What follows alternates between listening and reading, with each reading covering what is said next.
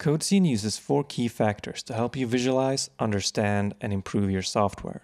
In this video, we'll take a look at one of the factors, CodeHealth, and we'll see how we can use it to prioritize work on technical debt. This is the first tab on your project dashboard. We'll be using the MongoDB codebase, mostly written in C++, as an example. Our recommended starting point when exploring a codebase is the Hotspot map. It'll help you identify modules where you spend most of your development time. And you can get to this view by clicking here on View Hotspots. Let's take a look. In this map, dark circles imply a high development activity, and these are called hotspots. Hotspots don't imply a quality problem on their own. Every codebase has its own hotspots where the majority of the work is happening. So this view is not sufficient to understand where we might have issues. We need more data.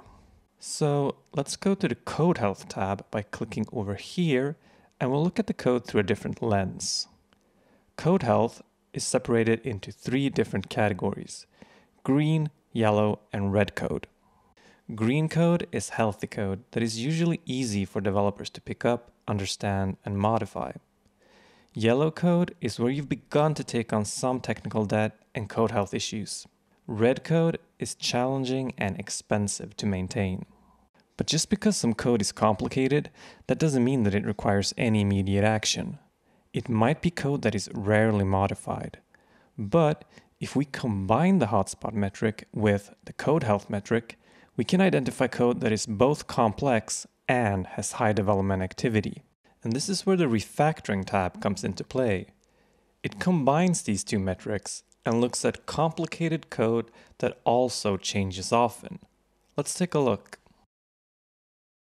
This view is kind of like the intersection of the previous 2. And here we want to focus on the red areas. This is code that is both complicated and frequently changed. Improvements to these parts are likely to give you a real return on investment. Yellow areas are a lower priority than the red category. But we can go even deeper than this. We can click on one of these files, scroll down, and click on X-ray to get a function level analysis of the code. Let's try it out. And here we get to see a list of all the functions in the file. We can see how often they're being changed, how large they are, and if they have any code issues.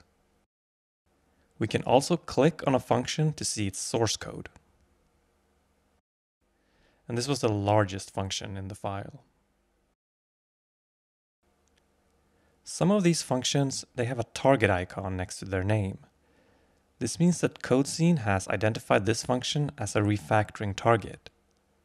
And that's a function that is changed frequently, and it also has some kind of code issue. So we apply the same logic as we previously did for files, but this time for individual functions within those files. And this is a very powerful way of reducing the initial unfiltered view of the entire codebase and drilling down to individual functions of special interest in terms of refactoring. Improving the code here can have a high payoff.